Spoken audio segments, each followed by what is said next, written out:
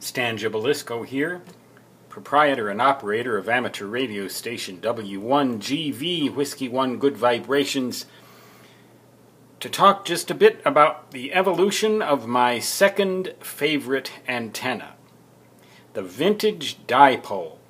And this is how it evolves. I'm going to show you just a couple of diagrams here as to how it evolves. Imagine that you have your radio, your transceiver, an antenna tuner, and then you connect that tuner to a pair of wires both equally long, such that the total span of wire is at least a half a wavelength. You don't really have any transmission line here. This tuner is right at the antenna feed point. This length of coaxial cable right here between the tuner and the radio can be of any length whatsoever. Normally you want your tuner in your station though, so that this would be a very short length of coax, but it might be problematic to get your wires directly at the tuner and have the tuner be right at the antenna feed point. Unless you live in a tree house or something like that, maybe you could work it out then, or you live in the ranger tower, a forest ranger tower, something like that. Maybe that'd work. But this is the primitive version of the Vintage Dipole, and I'm going to give you an idea of how that dipole, which is an open wire fed, center fed antenna, actually evolved. Now this doesn't have to be exactly a half a wavelength, but for best results it should be at least a half a wavelength. That means each leg should be at least a quarter of a wavelength long, but they should both be equally long so that the antenna is fed in the center. Now imagine, if you will,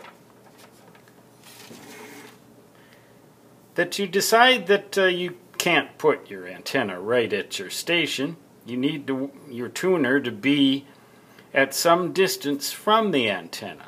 Well, all you really need to do is run a couple of parallel wires down to your tuner, making sure, of course, that both sides of this whole assembly are exact mirror images of each other, and again maintaining at least a half a wavelength of distance from end to end of the radiating element of the antenna itself. Now this feed line can get longer and longer and longer.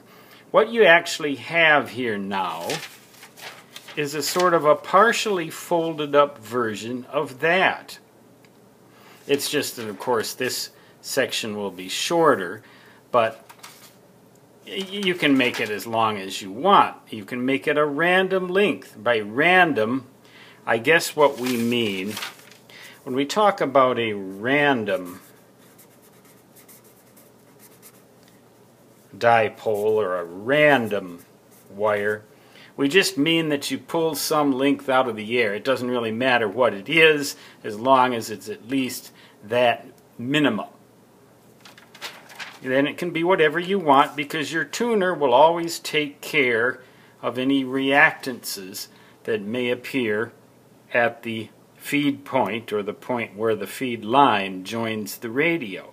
So you don't have to worry about the characteristic of this characteristic impedance, Z sub 0, of this transmission line right here. You don't have to worry about it.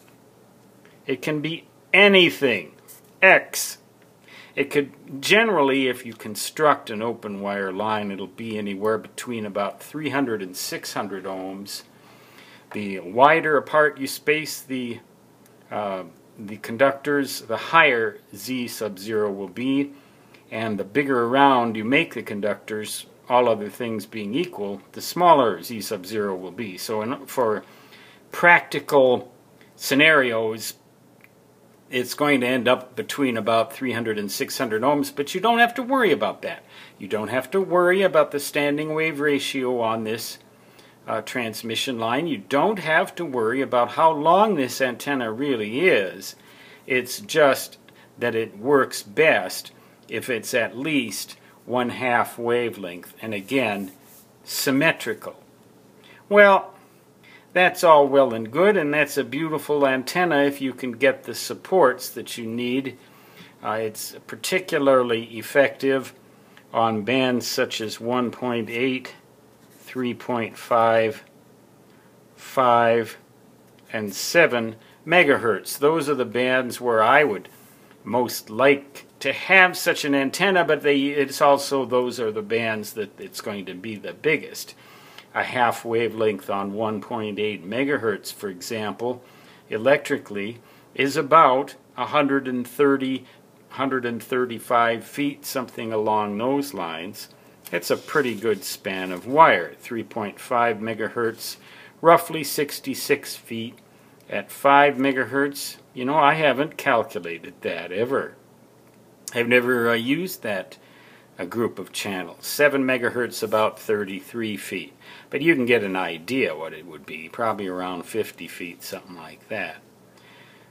If you can make it longer, that's fine. It will affect the directional properties, but you don't really worry much about that either. The idea is to get that radiating element to put a signal into space. That's the only thing you're really interested in with an antenna like this, and that is, of course, the purpose of an antenna. And if you can have all sorts of other aesthetic and theoretical beauties in your antenna, but if it doesn't do the best possible job of putting your signal into space, then it's sort of like having a whole bunch of dental treatments and still having a mouth full of rotten teeth. You know what I'm saying? It's the results that matter, and the most important thing to focus on in the case of an antenna is to get that bloody radiator to put its signal into the ether. But my favorite antenna of all, I said this was my second favorite. My favorite is one that I have described in other videos and will probably describe again and show you sometime. The Kite Zep. Stan Gibilisco, proprietor and operator of W1GV, saying 73 and so long for now.